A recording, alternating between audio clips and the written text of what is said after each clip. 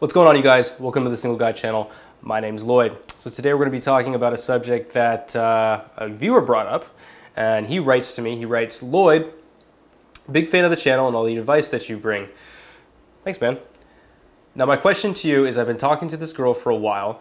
I really like her, but we haven't been able to meet up because our city's been quarantined thanks to the coronavirus.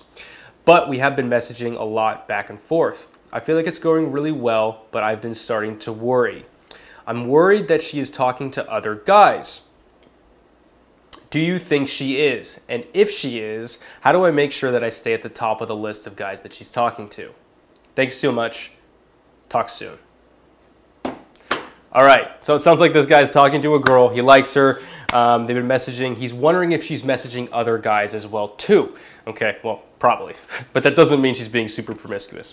Okay, but how does he want, how can this guy make sure that he stays at the top of the list of guys that's talking to this girl? So we're going to talk about that in this video. And also we're going to talk about how to not have this worry in the future, because let me tell you, living your life where you're constantly worried if the girl that you're talking to is talking to other guys, or the girl that you're dating is talking to other guys, certainly no way to live your life. Okay, so we're going to talk about all of those things. But before we get into that, guys, I'm coming out with a product in 2 months, or around 2 months. We'll see with this pandemic that's happening. So if you want to get a bonus video, you want to get notified about that, there is a link in the description box below. Click on that link, sign up, and we'll make sure you get notified. Okay, so to answer this guy's question, yeah, she probably is talking to other guys. But that doesn't necessarily mean she's really interested in them, because the way women work, and you know, I've seen this in my life, they kind of want one guy. And whether it's a guy that they're hooking up with, seeing casually, dating, or being in a committed relationship with. Okay, generally I think that women are different. There are plenty of differences, but in general, this is what I've seen and what they've seen in studies, because on average, most of the time, when they asked women how many sexual partners they'd like to have in a year, most respondents said just one. For men, the answer was a little bit higher.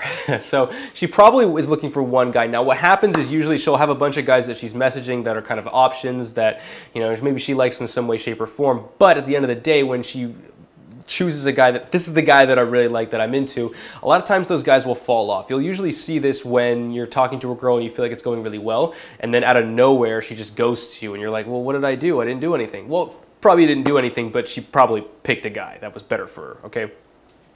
So the question becomes, how do you become that guy that gets picked? Well, I'll tell you one thing, you're probably not going to be that guy if you're the guy that's always worried if she is talking to other guys, okay? That's not something a high value guy really worries about, okay? I haven't really worried about that for a long time, because I know that I'm focusing on me. And look, man, if a girl's talking to other guys and she wants to pick one of them, I want her to do that. I don't want her to stick around with me and waste my time.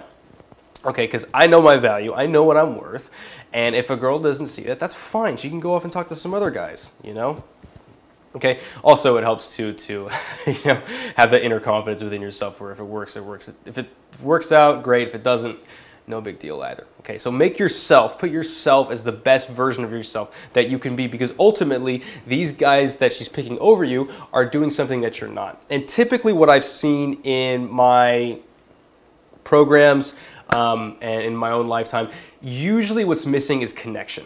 Okay, not all the time. Sometimes, you know, maybe she just doesn't feel enough desire for you and is like whatever, but generally I see it's connection, because if she's messaging you, she gave you her phone number and you guys are talking, and so, you know, she's taking the time to respond to your messages, probably there's something there. Okay, she's attracted to you in some way, shape, or form. Now, attraction is easy. Liking someone is easy. What's not easy and what's more rare is a deep connection with somebody. So how do you get a deep connection with somebody? Okay, well, typically it comes down to like 3 things. You know, they have to be more familiar to you, so they're more comfortable around you. So familiarity. You also need to bond with that person more, meaning you have certain things you have in common. And then the last thing I think is a big important one, which is common goals, meaning you guys are kind of, you know where each of you is going and you're kind of moving in the same direction. So how do you get this if you are someone who, like, you feel like you're at the bottom of the list right now? How do you upgrade your way to the top? So I'll tell you a story about how when I felt like I was at the bottom of the list. And this story happened it happened years ago, but it happened with a girl that I knew in college. Now, I knew who she was in college. I don't think she knew who I was. I think that Maybe she could recognize my face, but that's about it. So because when we encountered each other, she was a little bit, like, who are you, blah, blah, blah. But, you know, after some explaining, she knew who I was. So we met at this party. She didn't really seem to pay too much attention to me, but I got her phone number. So there was, I guess, maybe something there. I knew she was seeing a guy. I didn't know who it was. I knew of him. Clearly, I'm not at the top of the list of guys that she's messaging. But, you know, we text messaged back and forth. I was talking to her. It wasn't really trying to hit on her or anything, so it was more just like casual banter back and forth. We were laughing with each other. We actually had some good back and forths going, which I really enjoyed. But ultimately, I wasn't really hitting on her, okay? So then we met at a party. We ran into each other at a party, and I think just randomly on the street somewhere. Then Coachella happened. And I went to Coachella, she went to Coachella. We ended up meeting at Coachella, and then we just had this like really deep conversation where we talked about our common goals, and that's really what triggered it. And then afterwards, we, you know, hooked up for the rest of the festival. We dated each other for about, I think 7 months or something like that. So what happened here? What changed? Well, she became more familiar with me by kind of running into me at some of these parties, us messaging back and forth. And I wasn't trying to get her out or anything. It was just me making conversation. So that breeded familiarity. She got used to me. She got more comfortable with me. And then at the same time too, we had a lot of the same friends. We liked going to the same parties. So we have shared interests there. We were able to bond on those. I typically think you have to bond on 3 things. So it was like the people that we knew, the festivals that we liked going to, and then there was like some hobbies that we also liked. Now the last thing was the common goals. During that conversation, you know, even though I didn't think we were going to be able to connect on this because she was actually a stripper, she was actually a really ambitious person. She had a lot of goals besides being pretty, you know, besides being pretty and being sexual. She had a lot of different things that she was focused on, and we really connected on that. And that was the missing piece, because I really felt like I knew her and I knew where she was going to, and she felt the same way about me too. So once that happened, that connection was there.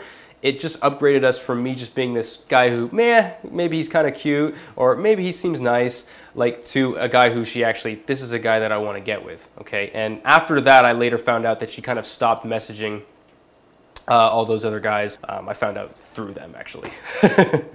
So if you guys want to be the person at the top of the list, I recommend going for connections. That's the thing that you can control. If there's not that much there, they're just going to focus on your looks, status, and all those things that are generally outside of your position to control in the short term. So think about this right now. What are some ways that you can connect with this person that you haven't been before? Lately, I've been FaceTiming a lot of the people that are important in my life, people that I'm dating, people that are friends, family, all of that stuff. It breeds a better connection. Messaging too, keeping up with them on social media, those sorts of things. See how you can build the connection in the 3 ways that I talked about. And if you can do that, I guarantee you're going to be at the top of the list rather than the bottom. So, thanks a lot, you guys. If you made it to the end, consider subscribing. I come out with videos like this every single week. And look, if you're willing to get coached by me in person, you're looking to really upgrade your skills, I'm doing something special. Now that we're all at home, we can do a lot of self-work to improve our self-worth. And so that's something that I would love to be able to do with you guys if you're interested. So if you're interested in that, there's a link in the description box below. Click on that link, fill out the form, and we'll get back to you. Cool. Thanks a lot, you guys. Good luck out there.